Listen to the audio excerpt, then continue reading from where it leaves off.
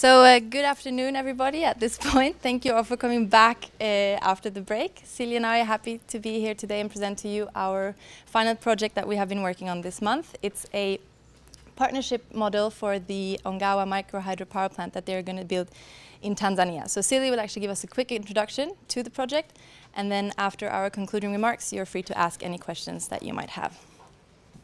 Thank you. So the villages Lugulu, Kansa and Wumba in the northeastern part of Tanzania has limited livelihood improvement opportunities. The sanitation and health facilities are poor, and their possibilities of increasing their economic income is limited, as most work is based on agricultural activity. Their access to natural resources has been restricted, as the nearby forest has been declared a natural reserve, and so because of this they're no longer able to collect firewood from this area. Their access to the river is also restricted due to pressure on this natural resource. And this is where Ongawa comes into the picture. Ongawa is a Spanish engineering NGO, wants to build a power plant, micro hydropower plant on the Ongawa River. They want to sell the electricity produced to the main national grid. This, however, in itself does not solve the issues that the villages are facing, which is no access to electricity, as well as poor natural resource management. Julia will, in just a moment, explain how we suggest that they can solve the issues through a partnership with the micro hydropower plant. And then I will explain the financial model, which will look into how you can finance and fund a development project in a different way. But the essence of it all is to connect the community and the environment and the partnership so that they all can benefit from each other's activities and contributions. So why do we need to build a partnership around this project? Well, the truth is that it seems that without a partnership, the people most in need of the work that Ongawa does would not be receiving it. If this was a typical private, public project, then the profits earned would just stay between the investors and the government, and nothing would trickle down to the people. Furthermore, just because you bring the grid to the villages doesn't mean that people get electricity.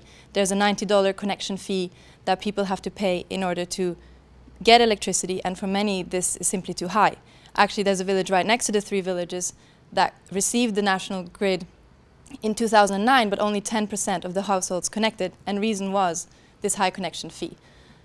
Also, the bigger issue, however, is the environment. Silje mentioned some of the problems that we're facing in the region. It's poor sanitation and water, restricted area, access to the forest, land erosion due to the slopes that they're building next to the river, mostly all the way extending down to the river and damaging the riverside forest. So there's three main reasons why we need to have a partnership. How can this partnership help? Because it's a partnership that is a cross-sector partnership, making this link between energy, energy, environmental conservation, and poverty reduction. Because this is the link. Poverty reduction and environment are closely linked. These people depend on that their environment is being taken care of. So this cross-sector partnership will include all relevant stakeholders. It will give the villagers themselves a voice when it comes to their development and when it comes to their environment. A cross-sector partnership will have a focus on many different issues. And it will show how this can be done.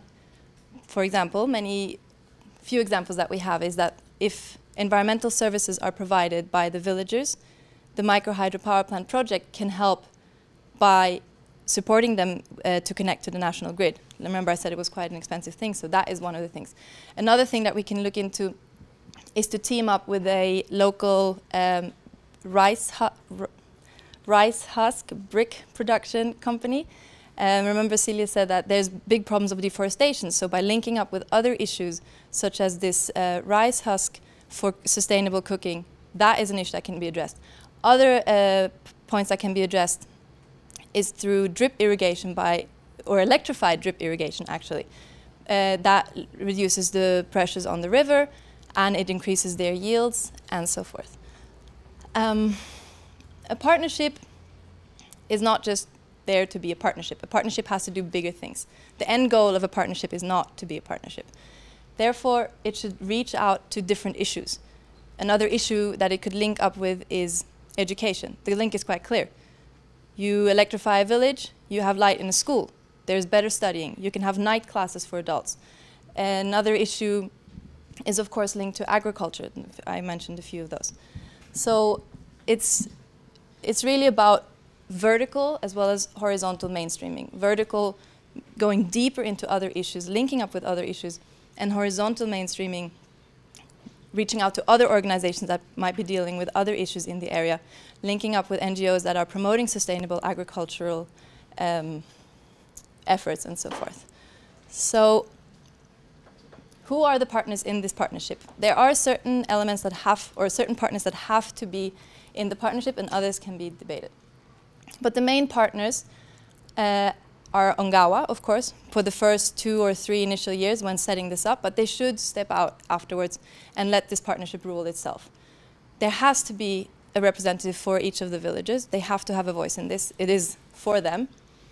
LM Investment is a private factory that is currently located on the river and is using the water for their mill, and it's giving the Ongawa micro hydropower plant the water right to be using the river as well.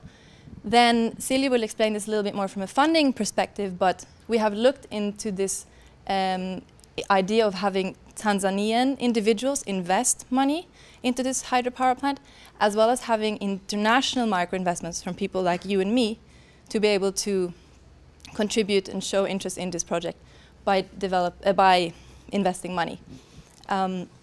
This whole idea then come up where Ongawa does a lot of work in is education for development programs.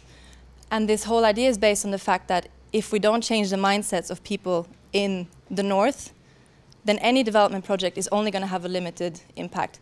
If we don't nurture this global society where everybody is aiming for the same goal of making a better world, then we're not going to get there. So by having international micro-investments, we have been looking at this partnership with a Spanish business called ECO, that we can really have this education for development idea and introduce them into the project as well. I don't know if I'm doing this thing justice, so if you have any other questions, please ask me afterwards. When you have a partnership, it's important that all the partners' needs and wants are met. If they're not satisfied with the partnership, then it's going to fail. They have valuable contributions and resources that they can bring to the partnership, as well as motivations behind why they want to be there in the first place. So all of these have been looked at. We discussed the communications and meetings that have to take place for this. Remember, we have people coming from different backgrounds, different educational levels. Perhaps some of them will not be literate, so these are very important aspects within the partnership.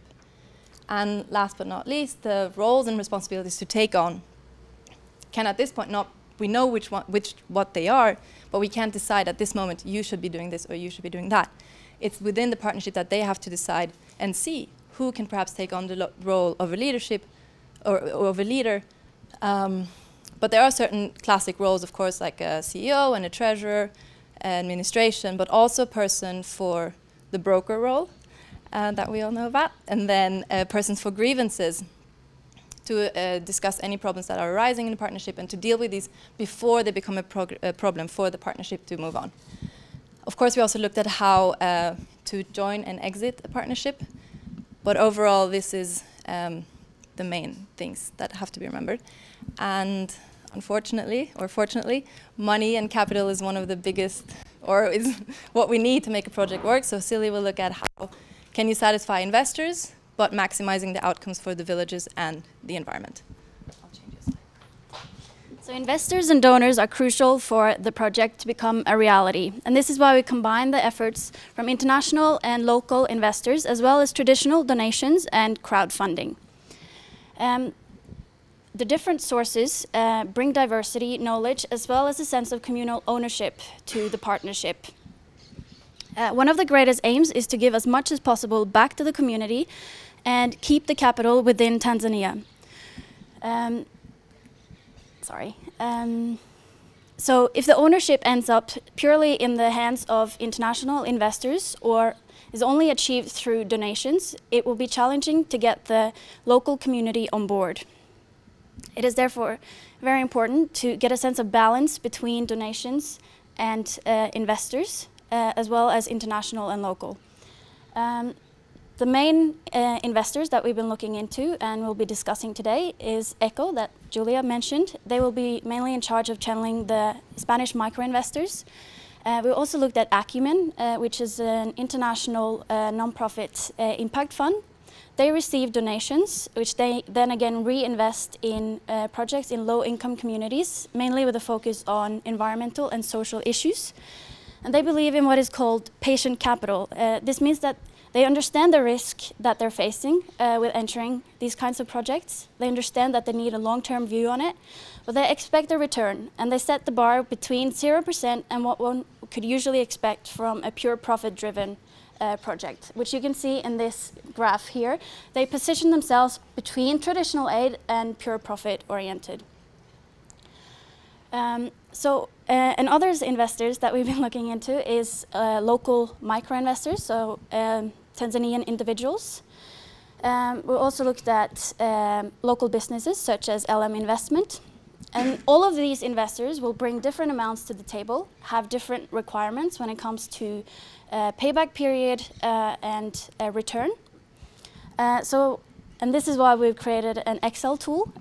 This is a flexible instrument with variables such as inflation, currency exchange, feed-in tariffs. And so you can use the tool to create scenario analysis. You can test the financial viability of the power plant, and you can design the best or a model for how you can satisfy all investors and stakeholders. So I'll shortly explain. It looks a bit complicated, but I'll explain section by section. It's not the whole tool, but I think it will give you an image of what it can do and the potential that it has. So the first section here is the general data. Can anyone see what it says? Okay, good. So the first section is general data, which has the capital cost, inflation, etc. And these can all be changed. All the green numbers are variables that can be changed and has an effect on every other number in the tool. Underneath here, you see all the different investors and their requirements in regards to payback time and how long they will be receiving profit shares. At the bottom here, you have one line that is called partnership savings, which has been included in order to prepare for unexpected future events. At the top over in the other corner here, you see that here again is the different investors and their investment amount. On the side here, it's the percentage, so the balance between donations and investment. And here is, so for the reason of explaining this, we've only included 5 years. The contract, however, with Evora, which is the Energy, Water, Utility Regulatory Authority, is 15 years. So here you can see the income, the cost, as well as the revenue for each year. There's 2 lines here, which is Levi for Evora, which is 1% of profit, and for REA, it's 3%. That's the Rural Energy Agency. And so here is the revenue for each year. The last part shows how this revenue here is split between the different investors. And if we look at an example, for example, the local micro-investors, they invest 20,000. They want that to be paid back within 2 years, receive profit over 4 years. So they receive here, they've been paid back within 2 years, receiving profits over profit shares over 4, and then nothing from year 5. That's when they've been satisfied.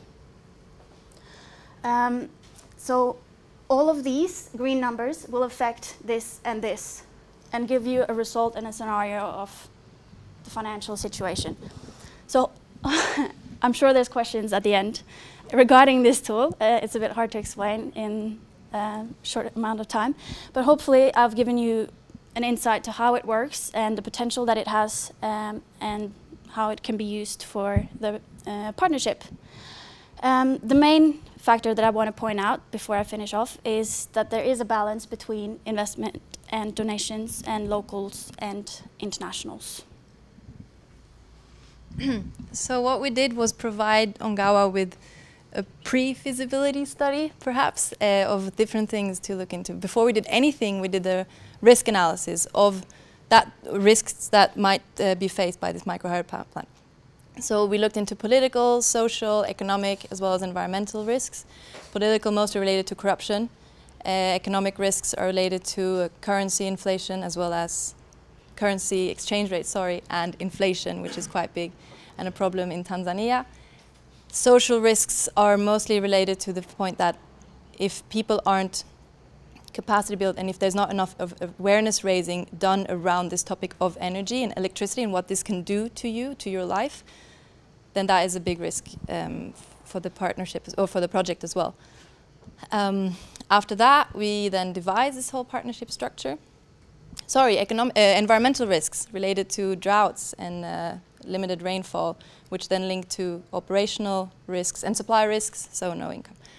After that, we set up the partnership structure, looking at how you can incorporate the villages and make sure that the environmental services and that the environment is also reflected within this.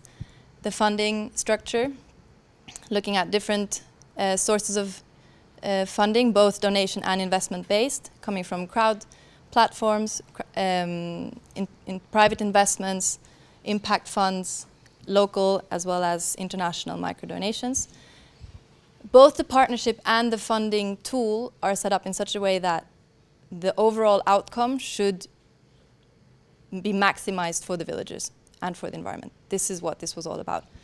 Overall, we think the project has great potential and we would like to see it become reality. Thank you. Thank you.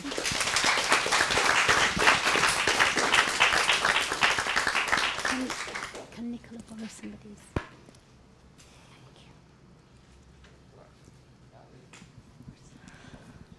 Yeah, first of all, thank you very much. You did it very well. Yeah, I would like to thank you not only for today's presentation, but really for these interesting months we shared together.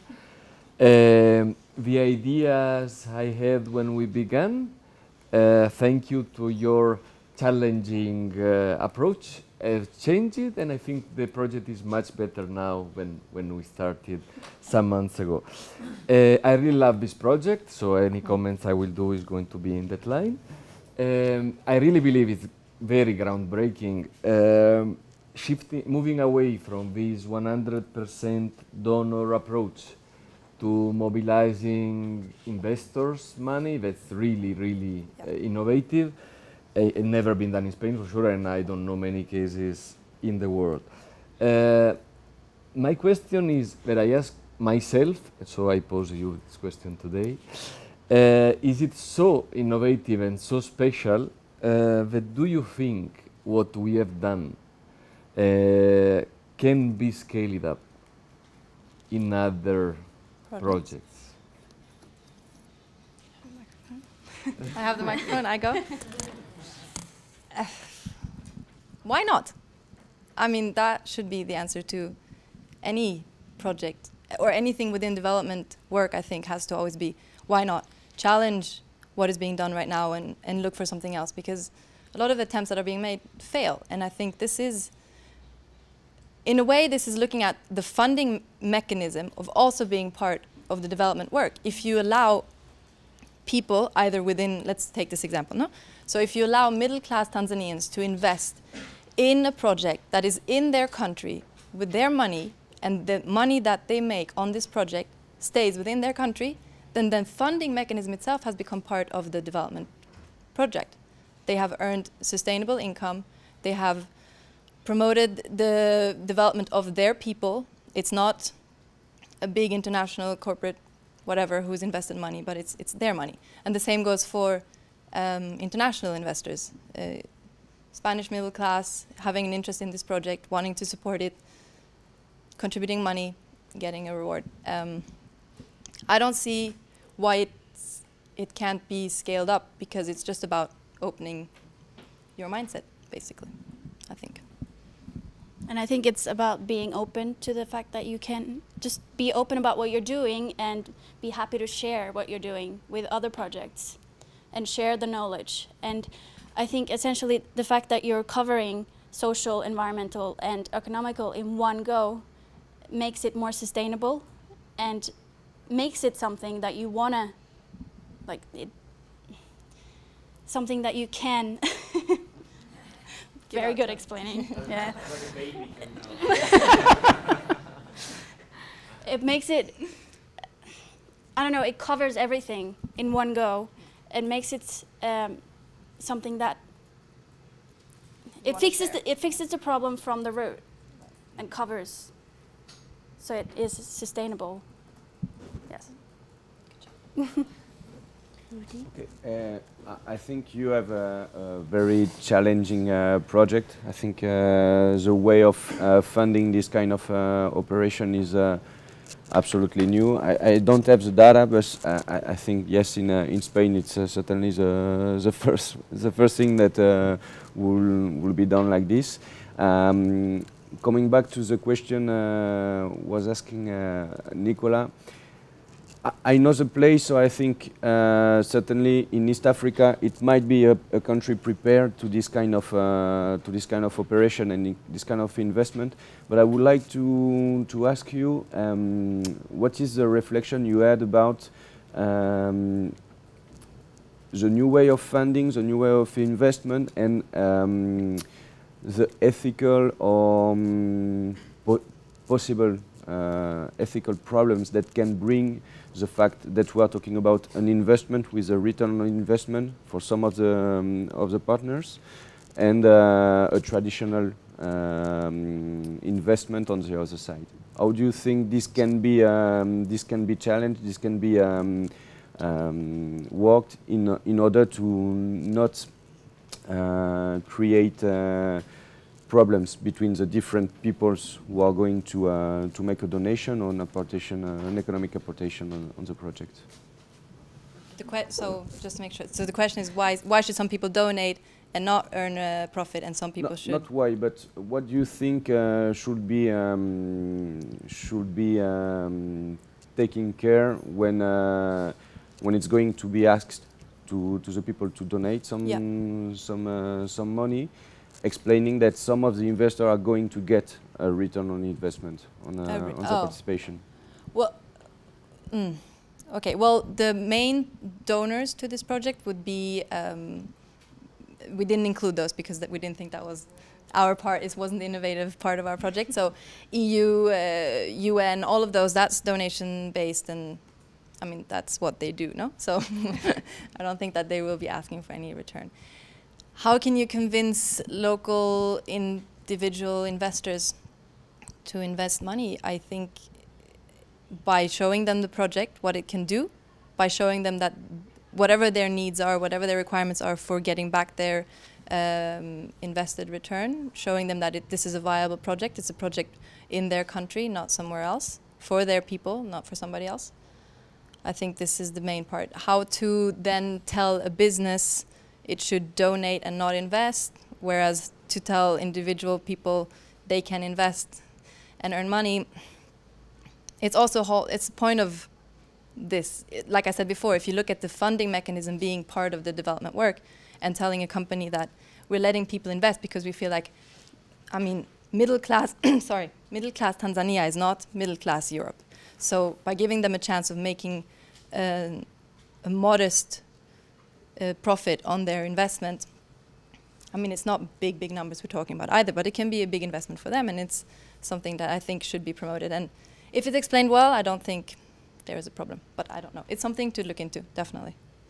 And I think international businesses, if they were to invest, not financially, or they could, both financially and knowledge, I think they could use it to another advantage than just getting profits from it.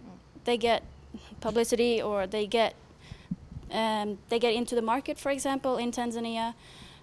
We discussed a company called Agua Imara, and they are trying to start up in East Africa. So that could be a way of getting to know the market, getting to know the locals, and so getting that's their reason for being there, not necessarily money back. Okay, well done to you both, and I think you've really got to be congratulated for approaching this project from the point of view of two outsiders who didn't know a lot about Tanzania, and also you've not been there, and it's incredibly difficult to pick up the nuances on the ground when you've never actually visited the project. So I think you've done a fantastic job, and having read the report, I can see the amount of work that's gone into it, so well done for that. My question is about the partnership approach, it would be.